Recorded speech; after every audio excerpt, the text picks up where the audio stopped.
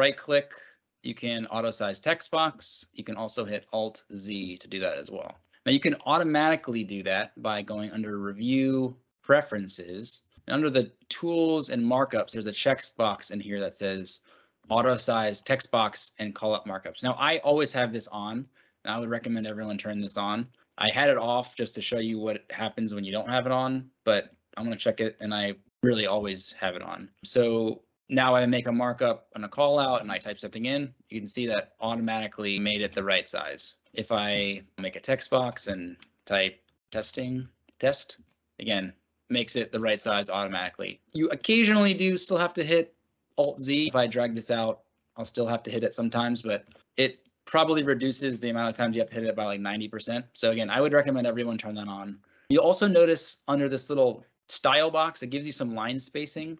So I often make these a little bit smaller, kind of instead of putting a little white buffer around your text, you can do that. Doesn't really matter that much for text, but sometimes you might want to mess around with that. Now, where that really will matter is under my second item is you can change the shape of a text box, or you can add a leader. And so just taking this one, for example, if I go up to this little dialog box at the top, I can change it to any of these 4 shapes. Now, if you work in construction, you probably want to do the triangle one quite a bit. And by making these margins really small and making your text really small, and again, hitting Alt Z, you can make this look like a really nice triangle box that you could use for construction, for change orders, or whatever you're going to use it for. Similarly, in design, we are often using the circle. So I can make this a note if I want. You can see these little circles right here. You can make it look like the plan's going to look. So I think this can be super helpful. Additionally, you can, another right click feature, you can right click and add a leader. So again, I find myself doing this a lot. I have a circle, I have my leader. I can basically draw my markups to look just like I want my plans to look. You can actually even have more than one leader. You can call multiple things out if you want to do it. Or you can actually right click and delete the leader by, if you click on the leader you want to delete and then click delete leader, you can remove the leader as well. So a couple cool little tricks you can do with text boxes. The last thing I wanted to show you under the right click menu is adding points or curves. Again, if you've been messing around with Bluebeam for a while, you probably know this already, but I have gotten a bunch of questions about this recently, so figured I'd show everyone how to do it. So this is a polygon shape. So you can see under here, polygon. It's different than a square, different than a circle. There's a bunch of different types of shapes.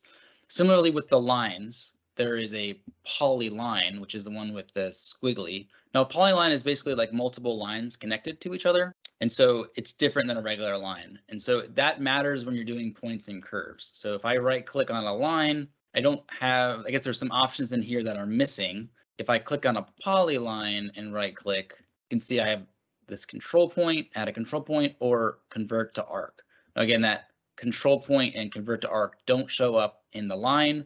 They also don't show up in the rectangle. So really where you're going to be able to do these curves and adding points is under the polyline. So I'm going to just come in here and draw a new polygon and double click. Now that I've drawn it, I can right click and convert to arc. And I get these 2 little handles where I can kind of adjust things as I want. So again, not the spiffiest thing in the world, but I think it can be pretty helpful. Similarly, when you're drawing a polyline, you can do the same thing. You can add in convert to arc as well. You can also right click, control point, add a control point. So if I want to make this longer, I can add in another control point. Just kind of gives you a little bit more power to draw stuff in. A shortcut for this is just by holding the shift key. I can hold shift and you can see that little plus sign next to my cursor. I can add a point really quickly like that. And similarly, I can hover over an existing point, hold shift, and delete that as well. Unfortunately, and maybe there's a way, I haven't figured it out, it's not easy to remove arcs for some reason.